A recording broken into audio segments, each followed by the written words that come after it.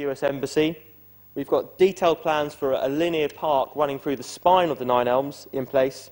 And even if you go to the Nine Elms today, you will see diggers in the ground in parts of the borough, and you will also see marketing placards up. There is real momentum there. We have an investment team in place. We have the government now, even just last week, signalling support for a Northern Line extension. We're not there yet. I think there are tough times ahead. There's lots of challenges still for us. But the point I would make is this. We have a bold vision. If we push that bold vision, things will happen.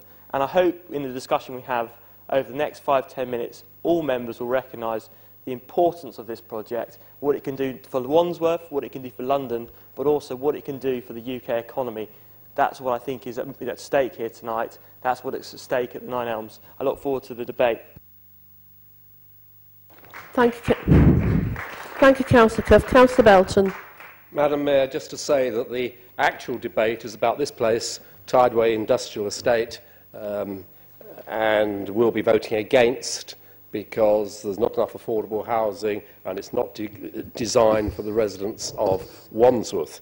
So we're actually voting against that, which makes it a bit peculiar because obviously the majority party want a debate about the whole area. Now, I'm not going to talk about this at all, but the whole area, where there might be a level of agreement. There might be a level of agreement, but different levels of enthusiasm or scepticism. We're promised 16,000 new homes, 25,000 jobs. How could we possibly be against? What indeed is there to be against?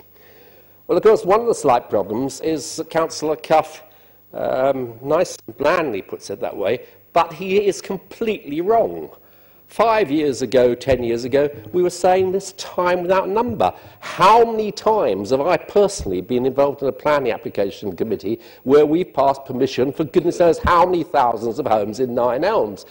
Literally every decade of the last 3 or 4. So, for instance, in 1988, Mrs. Thatcher was here with John Broome with a spectacular opening of the Battersea. In 2001, there was something else, I've forgotten what. There have been about 3 or 4 major applications covering the biggest site, and not one of them has come to fruition.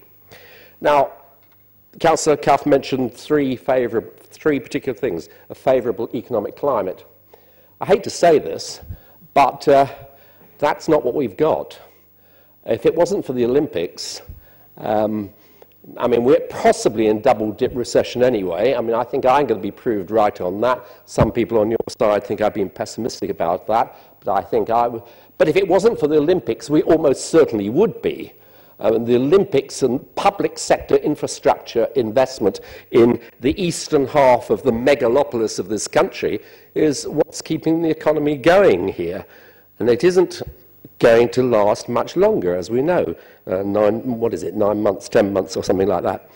What happens to the economy there? Do we have a favourable economy?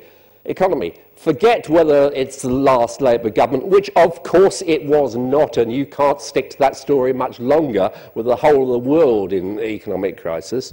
But none of us expect a period of wonderful growth in the next few years. So what makes us think that it's going to be different in Nine Elms?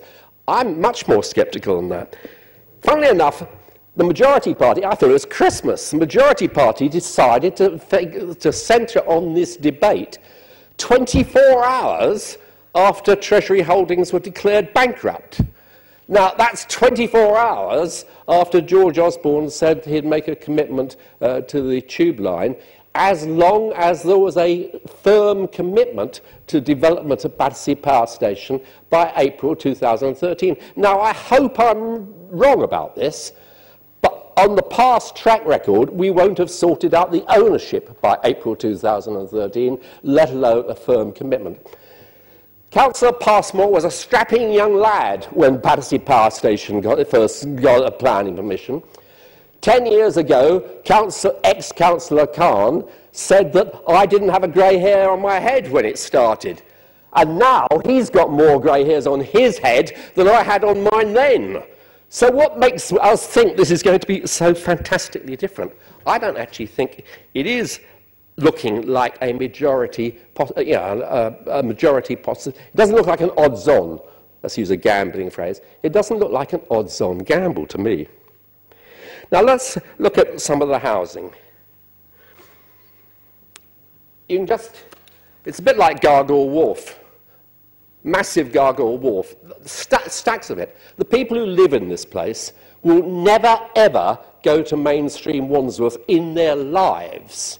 They'll go to Vauxhall Station, maybe Battersea Station if it's there, and off to the city or the West End or wherever it is. The only time any of those people will be going through Wandsworth will be when they're in a car to Heathrow or Ascot. That's the only time they'll ever be there. This development is not, clearly not, for people in housing need in this borough. Nor will it be a fundamental part of the community. Let's look at another element of it, and that's the jobs. Retail. Retail, we are told, is going to be bigger than Clapham Junction. Have you not opened any of your papers? The retail industry is going through the worst Christmas on record. They're all complaining. All the people, Councillor Hogg will tell me, everyone will be doing their shopping online anyway. So we're going to put somewhere the size of Clapham Junction down 9 Elms Lane and see them all shopping in this place when in fact they're going to be on their PCs doing online shopping. I think there's a lot to be done yet, a lot. There is no vision. There never has been any vision in this council on this subject. Councillor Heaster said no, let the market reign 20 years ago. The only vision has been to do what the developers want. We have never, I suggested many years ago that we put forward an international competition for what best to do about 9 Elms Lane. Oh no, Councillor Heaster said. Councillor Belton, you've really gone over. Just the finishing line. And Councillor Heaster said, leave it to the market. I'm afraid there's not a favourable economy. There's not any particular vision. I hope I'm wrong, but I'm much more sceptical than you are about the prospects of this coming into fruition in the next few months.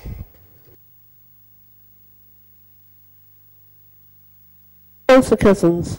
Thank you, Madam Mayor. I'll commend Councillor Belton on his speech. If there's one thing that I've always been impressed with by Councillor Belton, it's the amount of passion he can put into being absolutely, totally wrong. And I think if we could muster just 10% of that passion in being right, as we are on this side, we would not be doing badly at all. Councillor Cuff started off by mentioning the strong vision, which very clearly does exist in 9 Elms. This is something that perhaps has passed Councillor Belton by.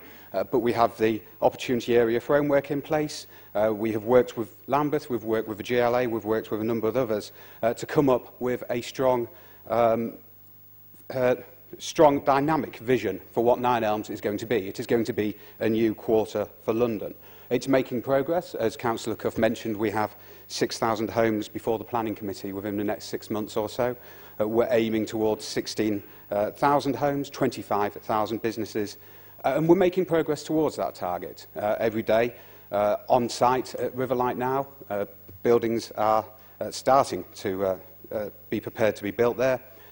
Applications are coming in, applications are being worked up, and people are starting to think about what the future will hold for them. Only a few hours before this meeting, I had a business approach me, a small service business that was established in Wandsworth just a couple of years ago, now looking to start their expansion and want to do it locally, want to have 3 or 4 extra locations within the Wandsworth area.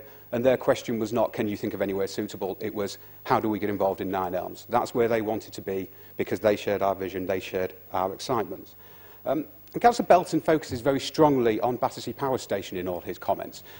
Yes, the history of Battersea Power Station since the 1980s has perhaps been sad. It's perhaps been, at times, depressing, and it's been unfortunate that it's taken so long to get here. But 9 Elms now is about far more than the power station. The power station is but a fraction of what will be London's new quarter.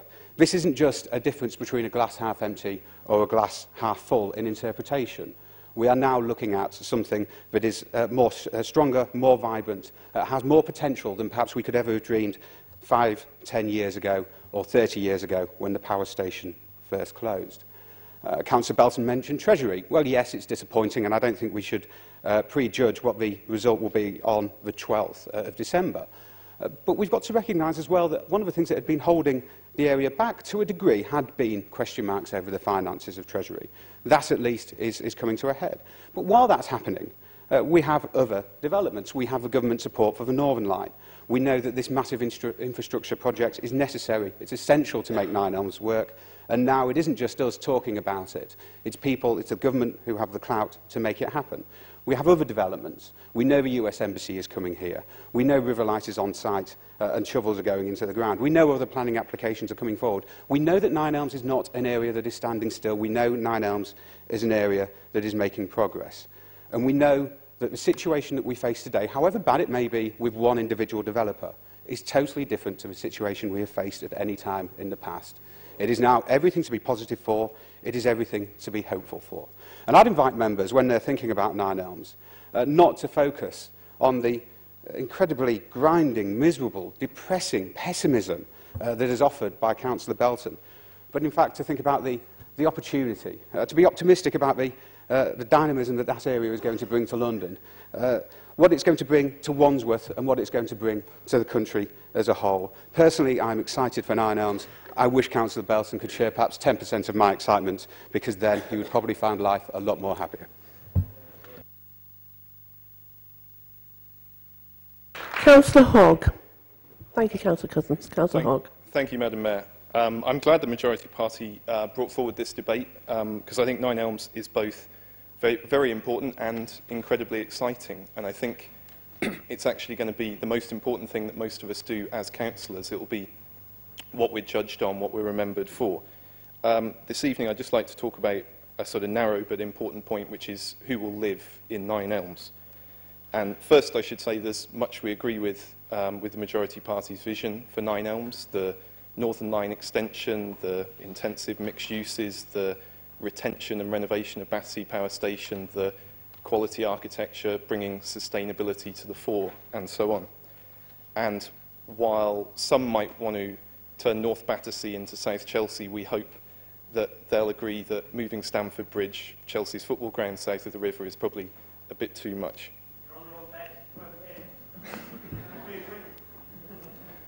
There's a sting in the tail, Councillor Cuff.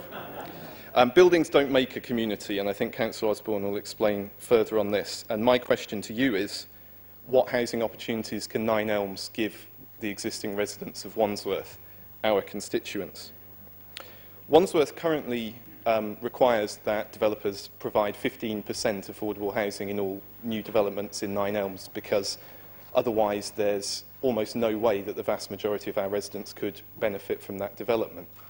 Now, we could, if we wanted to, increase this to 40% in all new developments. This would provide an extra 4,000 homes for local people to rent and to buy. Now, this isn't a crazy figure I've plucked out of the air. This is a properly costed alternative which has been presented by the consultants alongside the 15% that the council has chosen. And indeed, our partners in Lambeth have opted for the 40% choice in their sector of Nine Elms. This wouldn't necessarily affect the viability of schemes. It would, however, leave the fund towards the Northern Line extension about £20 million worse off, which is a problem.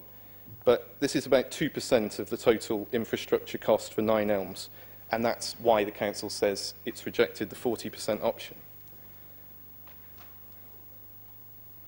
Yeah, that's right.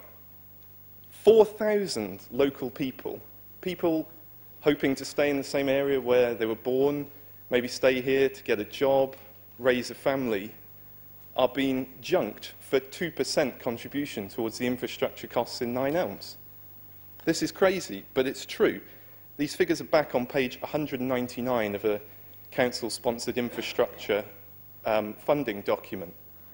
I won't read the whole thing, but put plainly, we could choose to require developers to build 6,500 affordable homes, 40% of the total, but we'd get 93% of the infrastructure costs. What the council has decided to do is get 95% of the infrastructure costs, but reduce the 6,500 homes down to 2,500. And most of us don't seem aware that this has been done on our behalf. The current proposals don't represent best value for Wandsworth Council taxpayers, and I urge you, not as members of political parties, but as councillors, just to look into it. You don't have to take my word for it. It's all out there. And anyway, £20 million for 4,000 affordable units is a fantastic cost of £5,000 per affordable home. Those who are looking for creative ways of using our potential HRA debt overhead to finance affordable homes for local people should look no further. Now, on the nearby Savona and Patmore estates and in Carey Gardens, I'm very keen to see a mixed community of working people alongside local families and older people. And I hope that those of you who are too will see the same necessity for an integrated community in Nine Elms. This is our last best chance to lift up local residents and move away from enclaves of great poverty and great wealth to work towards balanced communities in all parts of our borough. There's a choice to be made in Nine Elms. And I'd say as councillors, we're not only competent to consider this, it's our responsibility. Thank you. Thank you, Councillor Hogg.